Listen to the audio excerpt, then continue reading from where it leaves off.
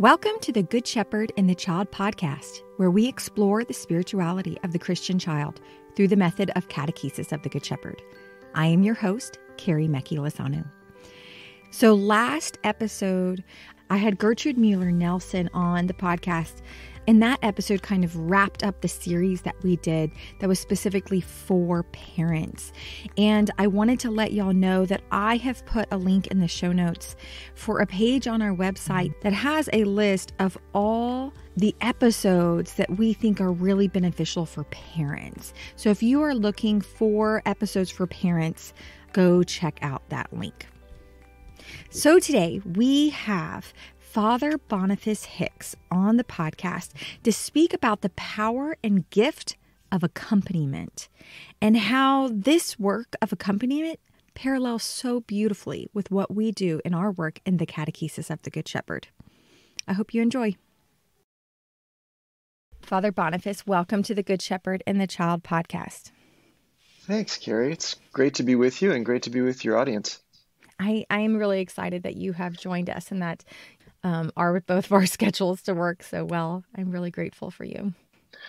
Well, it's a real joy for me. I've grown to love Catechesis of the Good Shepherd so much, and just anything I can do to support it and promote it is a joy for me. That's beautiful. So tell us, who are you and how did you hear about Catechesis of the Good Shepherd? My name is Fr Boniface Hicks. I am a Benedictine. And my home, my Archabbey, is Saint Vincent Archabbey in Latrobe, Pennsylvania. We're the first Benedictines in the United States and the largest Benedictine monastery in the world. We have a college and a seminary, and I'm especially involved with the seminary. And also I'm the director of the Institute for Ministry Formation, which is part of the seminary. And Catechesis of the Good Shepherd is a significant program that we are offering and promoting.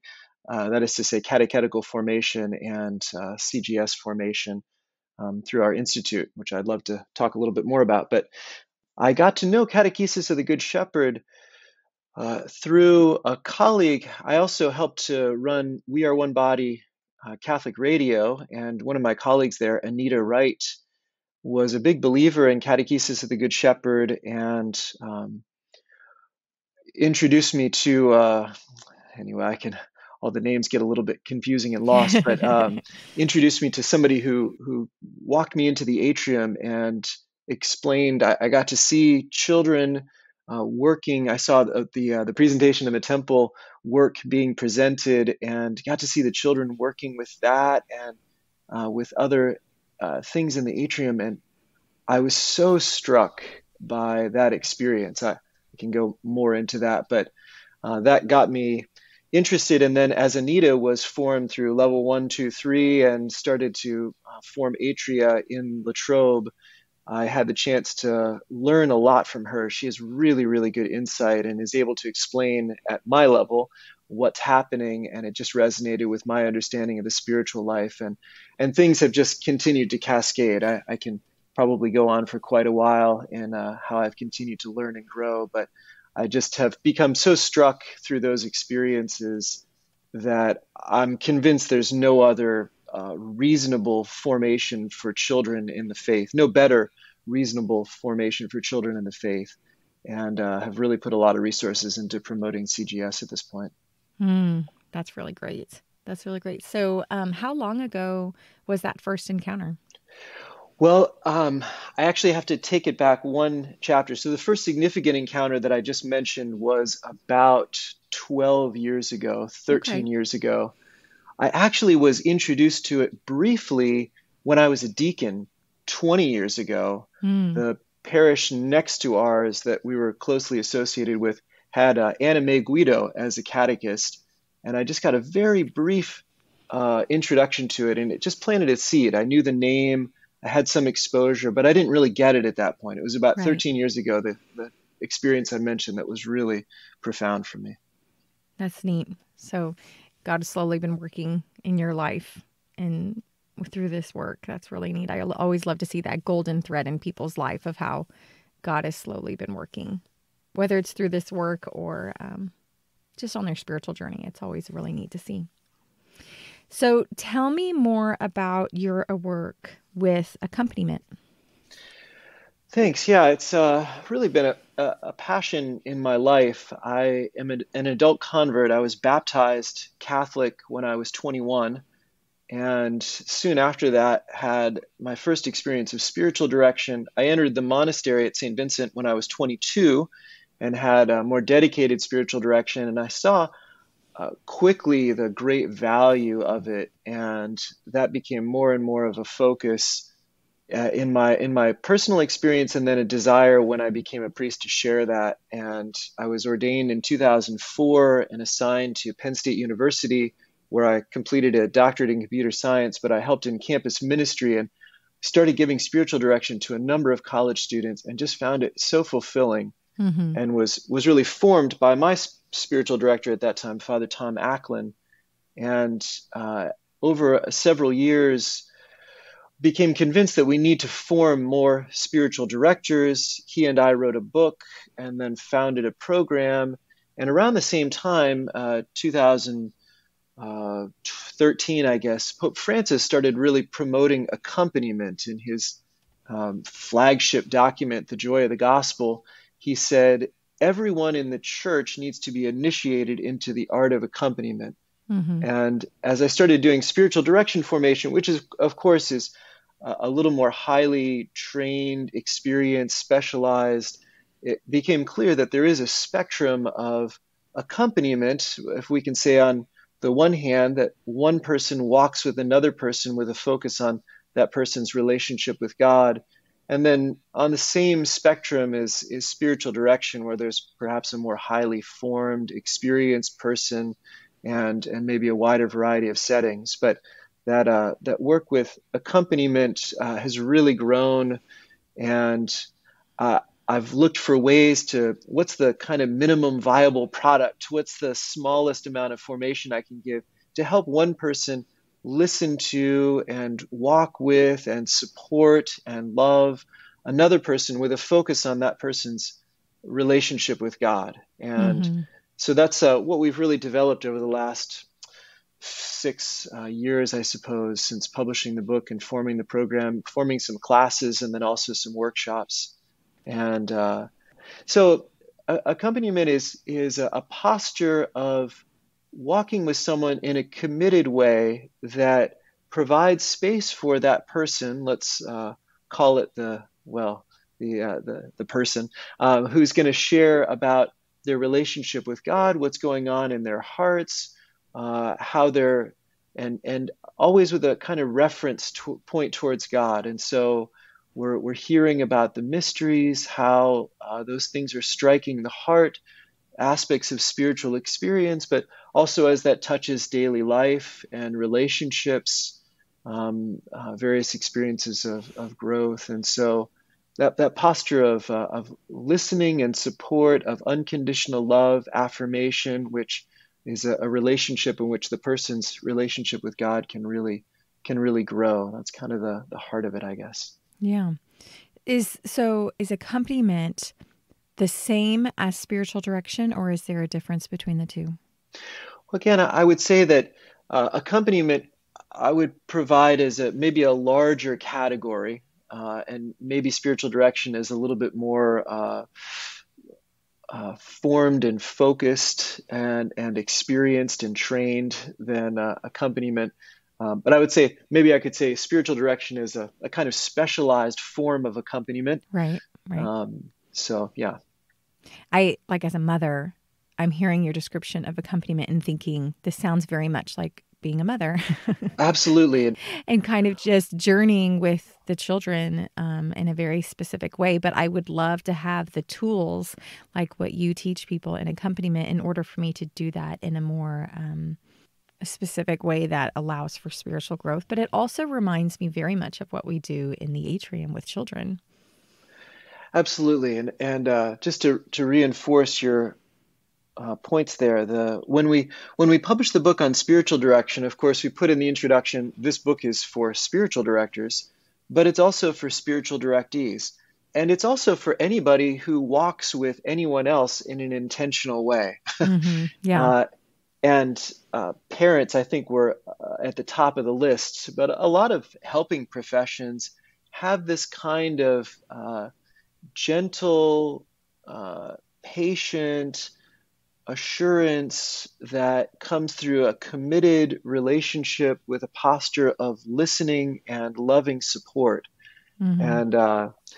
And then to reinforce it another way, I really prefer the term spiritual mother or spiritual father over spiritual director. I continue to use the word spiritual director because it's well known and there's a strong tradition around it. But I think that posture of motherhood or fatherhood, the kind of committed, supporting, formative relationship that's there, is more descriptive. And then the spiritual descriptor helps to say that, the focus is on the relationship with God. But of course, that really encompasses the whole of life. Everything is ultimately connected to our relationship with God. And then, as you say, the work of the catechist is really accompaniment for children. And I was particularly struck. I hadn't thought about that specifically. I just hadn't put those two worlds together until I had, in one of the first spiritual direction courses that we taught, Celine Mitchell, who is a level 3 formator and has been... we've had her on the podcast before. Oh, great. She's just a marvelous person. And she is. While we were teaching the class, I think after maybe at the first break, she came up to me and said, "This is what CGS is. A catechist is a spiritual director for children, or a spiritual companion for children." And then as soon as she said that, throughout the course, she was over in the corner of my eye, and everything I said, I kept mapping over into the CGS world and thinking, oh, wow, that connects. Oh, that connects. That connects. She's making more connections. I want to learn about all the connections. Just really, really exciting connection between those worlds, I think. Would you share with us what some of those connections are that you notice? I think that posture of a spiritual director doesn't necessarily teach anything. Teaching is not a necessary part of spiritual direction. It can be a part. Mentoring, instruction, guidance, teaching, it can be a part. It's not opposed to spiritual direction, but it's not a necessary part. So if you start from that posture, how different that is than our kind of CCD teachers, if you will, whose primary focus is teaching. I'm going to come in and teach the children a bunch of things. And I think in CGS, the catechist, of course, is presenting works, presenting the mysteries, the scriptures, the liturgical gestures and parts to the children. But then the posture is so much giving the children a space in which they can work with the mysteries and then being ready to receive their experience of it and helping them to go deeper in it. And so I love the pondering questions. Who do you think the shepherd is or who do you think the sheep are that the shepherd would know them by name? And just asking those kinds of questions. It's much more the posture of the spiritual director to observe things, to reinforce points that the directee is already discovering, to go at the directee's pace. It's not about getting through materials so much as it is about listening to how the Holy Spirit is at work in the directee's heart. And I think the same way with the catechist and the children in CGS. Right. You have to completely let go of any agenda and let the Holy Spirit truly be the guide within that relationship. And you're just kind of lucky to get to witness it. That's how it's always been with the children. And I can imagine that that's exactly what it is as someone who's a companion as well. Yeah, I love that. It's worth saying again, we're lucky. We are so fortunate to be able to witness this process. The spiritual director works with the heart of an individual. There's a level of trust that has to be developed, that we get a view, a window into the heart of how God is working in the heart of a person. And that's what I see in the atrium and the stories that I hear. I have to admit, I'm more in touch with the stories that I hear from Anita and Celine and others who have been so gracious to share that with me. But my experiences in the atrium are, and children are so transparent anyway. You can kind of, when they're not looking, see what's going on in their hearts from observing them in some ways. But then getting to see the pictures that are drawn, the stories that are shared, the lights that go on, the responses that they have, it is such a privilege to be able to see how God is working in the hearts of children.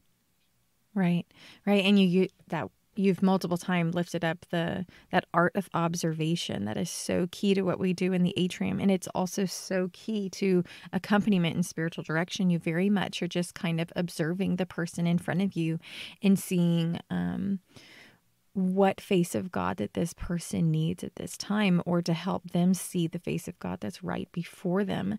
And it takes like a place of humility, a place of, I am not the teacher. I am here to just observe what is before me rather than come with an agenda. And that is really difficult. That is really difficult to do, to kind of make yourself very small before this person, whether they are 3 years old or 33 years old before me, and God before me, making myself very small before them. Yeah, one of the things that we talk about with spiritual direction is the vulnerability of the spiritual director, which is not a matter of the spiritual director divulging his or her spiritual life, but it's a vulnerability of trust, of receptivity, of opening the heart to receive the directee. And that's what I'm hearing as you're describing the posture of the catechist, who is going to let the child lead to a certain extent and trust that where the child is going and what is happening in the child, it requires a lot of trust to open the heart and receive that, to be small enough, as you say, to encounter that. There's a real humility that's involved, and it does require a lot of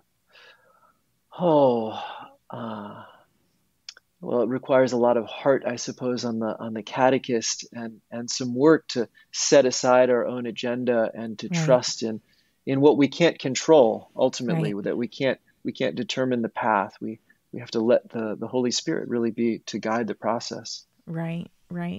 One of our founders, Jana Gobi, she speaks about how you have to have an examination of conscience before you encounter the children, of really checking yourself for pride and anger. I don't have the book in front of me, Listening to God with Children, to quote it exactly, but it's one of my favorite quotes. And she's saying something like, pride that the children are not responding the way we want them to, or maybe that's anger. I could be getting it backwards.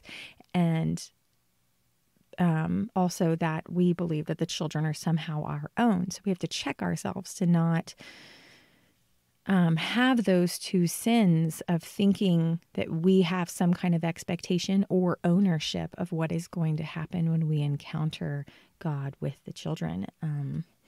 And I hear that so much in what you're saying of what you do also in spiritual direction and accompaniment. It's very much of a lessening of yourself, and not having any preconceived plan or expectation of what is going to happen between this person and God.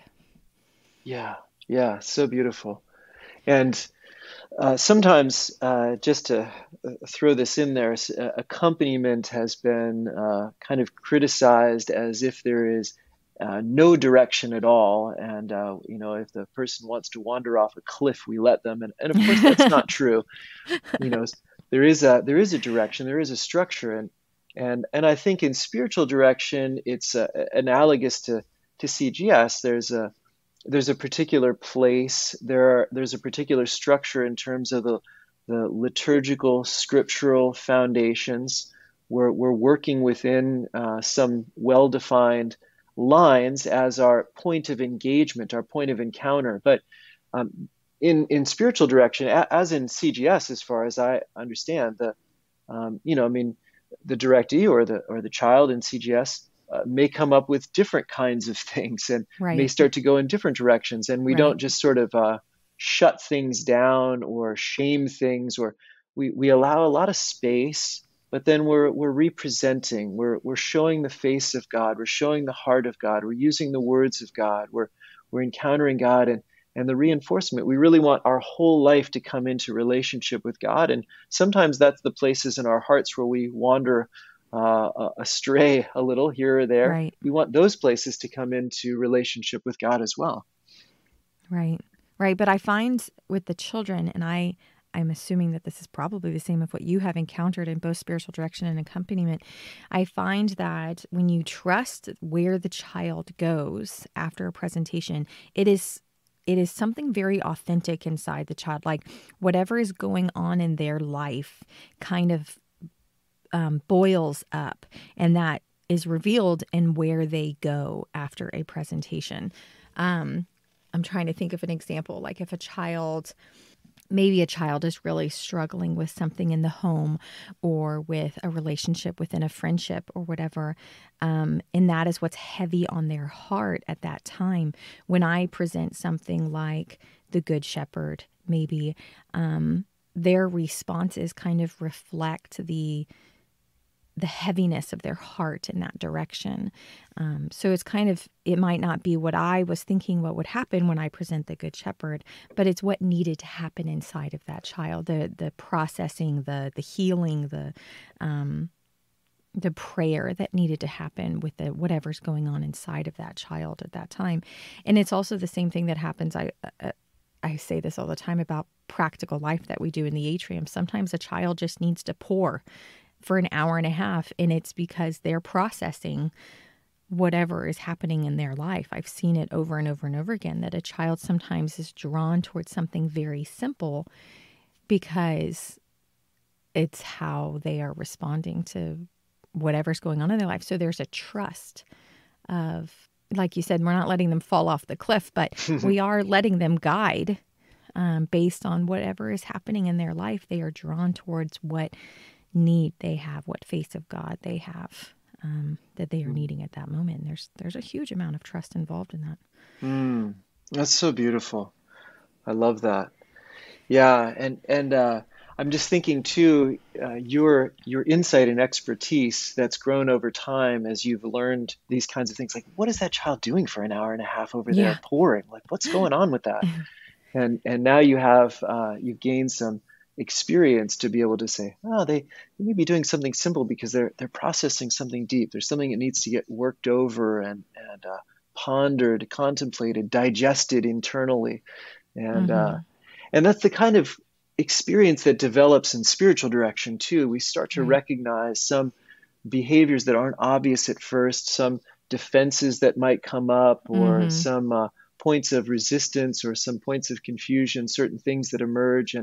And over time, as we get to know, every heart is individual. There are patterns, however, and so we can recognize some of those things that aren't obvious from the outside, but as we get a window to the inside, and that's such a privilege in spiritual direction, we can ask the question ultimately, what's going on in there? What are you thinking about? What are you processing?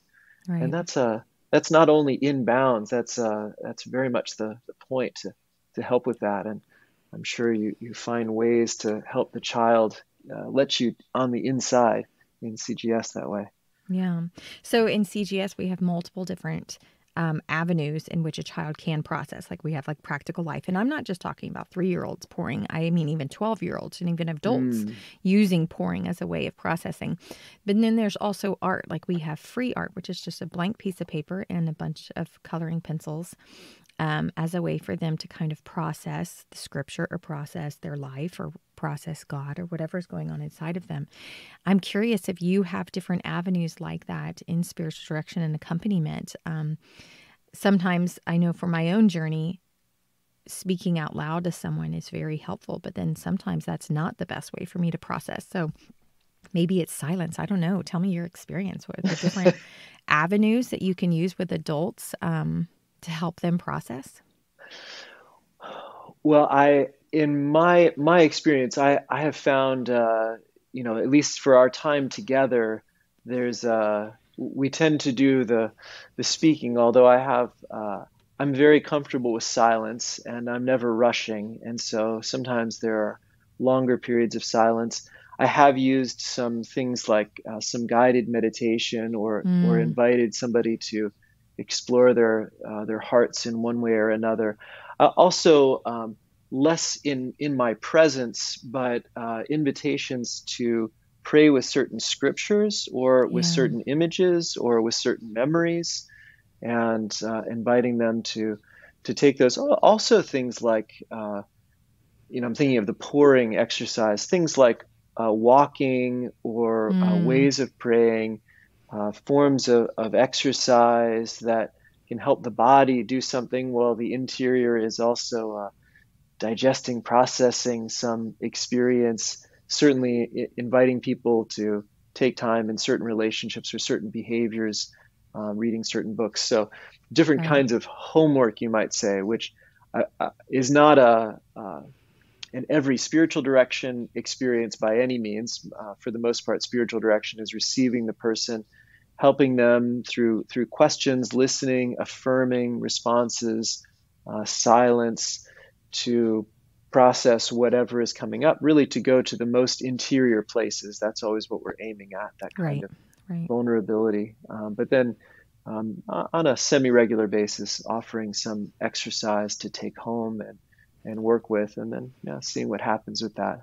There's a kind of validation in spiritual direction, like I'm sure in CGS, that you sort of see what works. If I give you this and it's brings something out, great. And if it doesn't, fine. There's no pass fail going on. Right. I love what you said about the silence.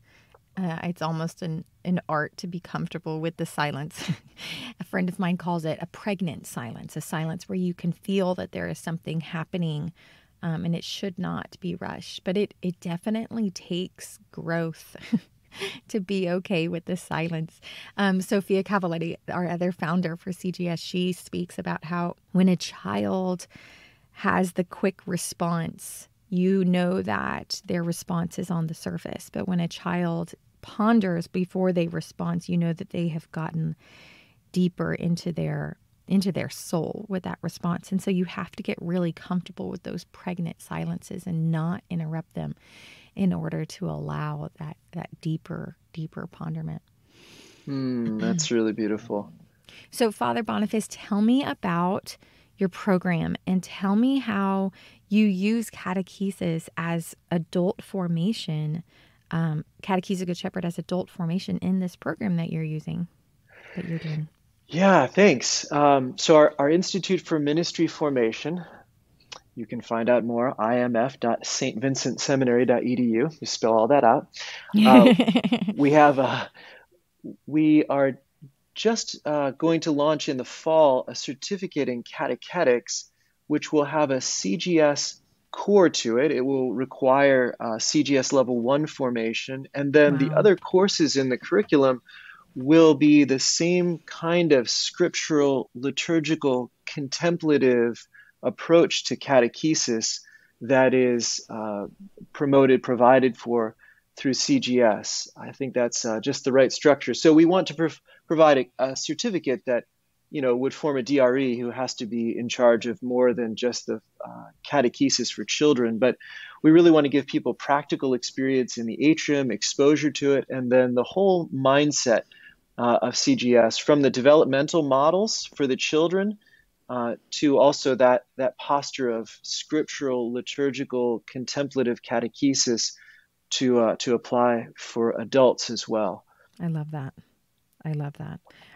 What we're talking about in this deeper accompaniment in what we do with CGS and also what you do with adults, I love this idea of taking that foundation and applying it to all other ministries, kind of sharing that beautiful wealth with all. And it doesn't have to look exactly like what we do in the atrium all the time, because it's a very specific thing what we do, but the heart of it, like what you're saying, the heart of it can be applied to all encounters. And I love that you're doing that. That's really neat. Yeah, it's been such a joy for me to be able to promote that. I had the chance I mentioned Anita Wright is the one that introduced me to CGS, and I had the chance to hire her. She's one of the employees of our institute now, and so she's really dedicated to the atria in Latrobe, and has developed all three levels plus the toddler atrium there. Another one of my employees is the catechist for the toddler atrium, and Bobby Abson, and then working with I have another employee who's focused on parish outreach and formation, and in that space, gathering that, there's a ministry to the parents as well. And I kind of planted that seed with Anita from some of my conversations with other priests who had CGS at their parishes, how important it is to be intentional about helping the parents to receive some formation. And so from early on, Anita had me give a day of recollection in Advent and in Lent for the mothers when they dropped their children off at the atrium for 2 hours. I would take them in and do a work with them, and then kind of turn this into an adult version of pondering the liturgy, the scriptures related to the liturgical season, etc. And I just watched. So I was learning that way. I was learning some of the presentations, but also seeing how that would land in the heart of these mothers was very edifying for me. So we haven't fully developed that, but that's also a space I want to work with, is how to provide more of that formation for the parents. Mm-hmm. Yeah. I am a big fan of applying what we do in the atrium with parents. It is very neat to see adults who most of us grew up with a very specific kind of religious formation that was much more the CCD type with the teacher.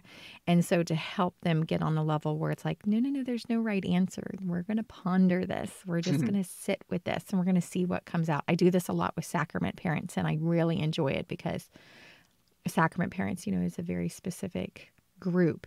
And I love helping them get to a place of ponderment. So I'm excited to see what you're doing, and I would love to see the fruits of that. That's really neat. Are there any other pieces of your work and your ministry that you would like to share with us before we finish? Well, I was just going to invite anybody to who finds our website. There's a section on accompanying children, and we also have some regular posts. Anita has been writing a kind of weekly CGS connection in which she's looked through the experience of different catechists, people who have encountered CGS, and then also different elements of CGS. And she just has she's a very contemplative person, and she sort of gets I think it's one thing to be a good catechist. It's another thing to know why you're a good catechist, or what it takes, or what's going on. What are the underlying dynamics at work? And she's really good at that. And has been really a great help for me. So I think there's a nice resource there for anybody who's interested. And then maybe I'll just say a last point. Maybe 2 points. We last year had a catechetics conference online, and we focused on the Vatican Directory for Catechesis, which came out in 2020 with a tone towards evangelization. And we had about 8 of the 16 presenters were CGS folks, formators and catechists, and tried to bring out the teaching of the Vatican Directory, but CGS embodies that so beautifully. And then, so we have those recordings also on the website. And then for the Triduum, this is a potential. I might be strung up for saying it, and before we've fully committed to it. But we're working towards we've been having a Triduum retreat each year online, but we're thinking about doing it with a CGS tone this year, to look through the mysteries of Holy Week and have some presentations and points of prayer, and just a way to enter into those 3 holy days, Holy Thursday, Good Friday, Holy Saturday, and Easter Sunday, to enter into those days in the church's year with a CGS kind of insight and contemplative approach. So that'll be something to look for. Hopefully we'll bring that to fulfillment, and that'll be on the website as well. That's awesome. That's awesome. So I will get some of those links from you, and we will put them in our show notes so that people can access and get more information for all of that. That would be great. Well, Father Boniface, thank you so much for joining me and speaking into this beautiful work that you are a part of. I really appreciate your support of catechesis, but also what you are doing in your work. Well, thank you, Carrie. It's really a joy. As I mentioned at the beginning, so supportive of Catechesis of the Good Shepherd, and delighted at this podcast, and just so happy to support and promote your work and the great work of CGS around the world. Thank you. Thank you very much. Thank you all for listening to this week's episode of the Good Shepherd and the Child podcast. I hope you enjoyed Fr Boniface Hicks and all his beautiful wisdom. I have information in our show notes for all the different things that he spoke about for his website and for his work at Saint Vincent Seminary. Also, if you are interested in learning more about or attending the virtual Triduum retreat that he spoke about that Saint Vincent Seminary offers, there's a link in our website so that you can go there and learn more. So this year, they will be pondering the mystery of the Triduum through a lectio style with recordings by different CGS catechists from around the country. And so I really strongly encourage you to go check this out and see if this is something that might enhance your spiritual journey through the Triduum this season. I also am putting a link in our show notes to a past episode that we did that talked about Catechesis of the Good Shepherd and spiritual direction, which, as Fr Boniface Hicks pointed out, is very similar to accompaniment. So if you would like to ponder this connection more, go check out that episode. It's episode 37, called CGS and Spiritual Direction with Autumn Domain. I also want to remind everybody that we have the audio version of The Religious Potential of the Child by Sophia Cavalletti, and it's read by Rebecca Royce-Savage. We have this available through a Podbean premium channel. If you want to purchase access to the audio version of this really, really important book in our work, go check out our show notes for the steps on how to access that. Don't forget that we also, in our season 3, you have the ability to submit questions that we will answer on our podcast. Either I personally will answer them or I will have our guests answer them. So if you have a question about Catechesis of the Good Shepherd, maybe an issue in your atrium, a material, how to make something, whatever question you might have, please submit it to our podcast listening questions. We have a form that just takes about 2 minutes to fill out. I have a link in our show notes to access that form. This podcast is sponsored by the United States Association of the Catechesis of the Good Shepherd. I would like to thank all the contributing members because you are making this podcast possible. If you would like to know more about the Catechesis of the Good Shepherd, or if you would like to become a member and support our work and have access to more things within our work, please go to cgsusa.org. Thank you all for listening this week. We will see you in 2 weeks. Go and fall more deeply in love with God.